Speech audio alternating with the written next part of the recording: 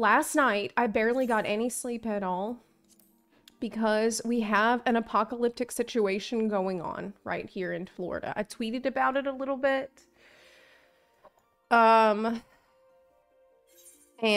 it is terrifying. Basically, there are termite swarms in Florida. We had these in South Louisiana, but I kind of forgot about it. I kind of forgot how bad it was. It's termite swarms. So what this is like, we have a community chat for my neighborhood. And in my community page, like our community chat for our neighborhood, it's like apocalypse prep. People are like, there is no way to keep them from coming inside. They will get in through your hood range above your stove, bathroom vents, and ridge vents in your attic. There is no treatment. Any bug spray will kill them, but they will come back. It is gonna be okay. We know it's scary, but it will pass. Just stay strong. It's literally what it says, like word for word in our chat. And last night, I looked out the kitchen window, right? I tried to look out the kitchen window and you could not see out of the window because it's completely covered in bugs, like blanketed in bugs, where you can't see anything, any glass at all because of the swarm. And they were like managing to get in and just flying around. They were swarming around. There was a few of them swarming around the front door. And then people are like, okay, what do I do? And they say, what you have to do is turn off every light. Like every single light, it needs to be off. Like any light that you absolutely do not need right now needs to be off. Like oven light off, microwave light off. Any light that's coming from the inside of your house needs to be turned off. And so, yeah, you basically just have to hide in total darkness while this is going on. And it's quite terrifying. It's like a horror movie because last night, like, everything is in total darkness and I just have my phone. I need to like get up to go to the bathroom at night. And I'm like, my little phone light. I'm like, oh god, they could be anywhere.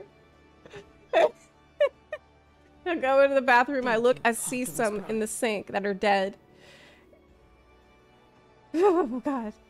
They also say there can't be any sources of moisture anywhere in your home.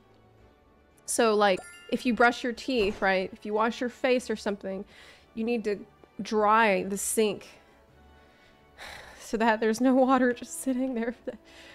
Because they have a weakness. The weakness is that they have 45 minutes to find a food source. I mean, to find a moisture source or mate. And if they don't do that in 45 minutes, they'll die.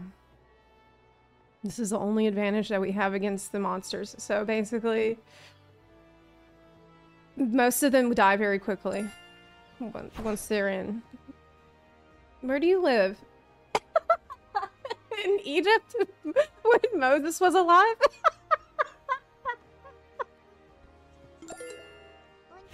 Yes.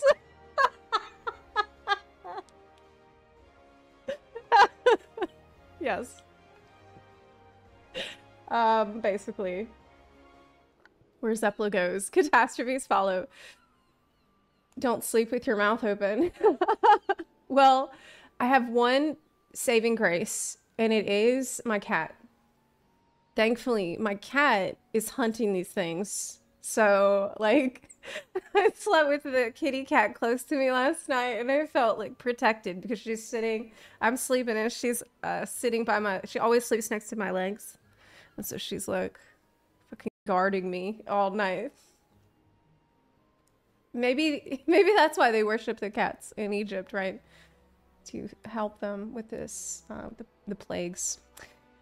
Tula to the rescue. The termites were the reason you couldn't sleep. Yes. Yeah. It's okay. It's fine. It's not that big of a deal. Like, at least I'm not scared of them. Even though, like, I'm not scared of them, but when you're in total darkness and you don't know where they are, I think that's scary for anybody. You know? Tula's gonna gain 30 pounds. Yeah. How is Tula doing? Is she adjusting to it better? Tula is doing amazing now. As you know, when we first got here, she was really scared and bothered. And like she ran away. And we literally, within 5 minutes of arriving at the house, she ran out the door and we couldn't find her. It was a whole scary thing. But now she's acting completely normally again. And so she does this now, you know, if we open the door coming in or out, she just says, oh, hey, what's up? Looks out and, you know, runs back to her food bowl. Because usually after I walk Nora, you know, I feed her. So yeah, she's back to completely normal behavior, not darting out the door anytime it is open. She doesn't really want to do that. So I'm happy to say she's doing great. Yeah. Can't you close all the lights but open a window so they'll leave to find a light source? No, it won't work because it's Florida. You can't leave any window open at night without like a hardcore screen on it. Because it's not the only bug that's outside. But here's another thing I got going for me, right? The neighbor across the street is not doing this smart. The neighbor across the street is not, like, handling the apocalypse very well. The neighbor across the street has all of their on the outside of their house and the inside of their house. And this is actually really good for me. It's horrible for them. But it's amazing news for me because it means that all of the bugs are going to their house instead.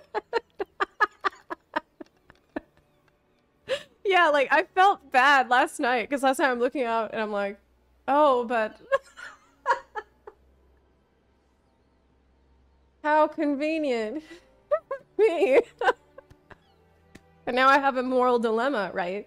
The moral dilemma is like, should I tell my neighbor, hey, you should probably not turn off all your... You should probably turn off all your light. Or, you know, say nothing.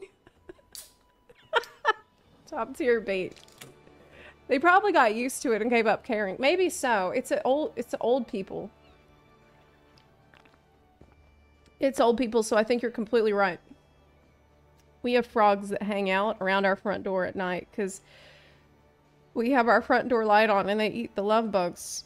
Oh, well, there's bats and I have spiders that are working hard. But the spiders, even though they're catching them, they're eating them, they're doing a good job. There's only so many. Speaking of Florida,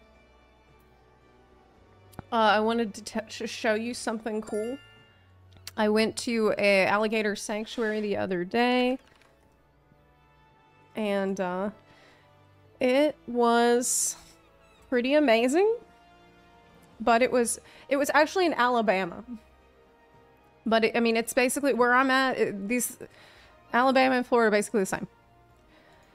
But I want to show you some cool pics from the alligator sanctuary. Look how cool these guys are. Look how cool that guy is. He's massive. This is actually not even close to being the biggest alligator that I've seen there. He was chilling.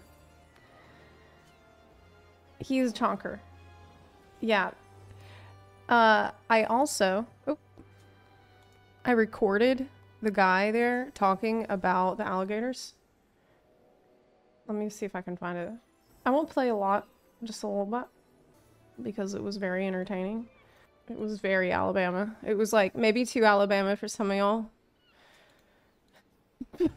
PSI. Okay. I found it. Okay. Ounce per square inch thrown out there to make things sound more impressive. Oh, does anyone want some ribs to cook, by the way? And these are pretty good.